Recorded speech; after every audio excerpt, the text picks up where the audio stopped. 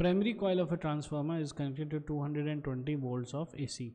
Okay, as we are seeing here, primary and secondary trans are 110.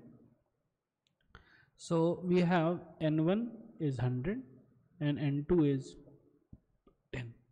Secondary coil of transformer is connected to two series resistance shown in the figure. The output voltage V0 is okay. So now here V1 was 220 volts.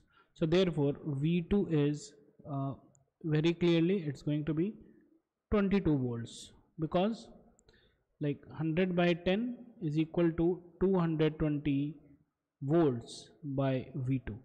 Okay, this is gone. So V2 becomes 22 volts.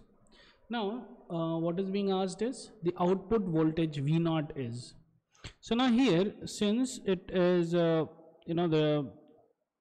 the potential difference is going to be 22 volts. So now the current is going to be 22 volts divided by the 15 plus 7, that is 22 kilo ohms, and then output is going to be like whatever current is now passing into 7 kilo ohms.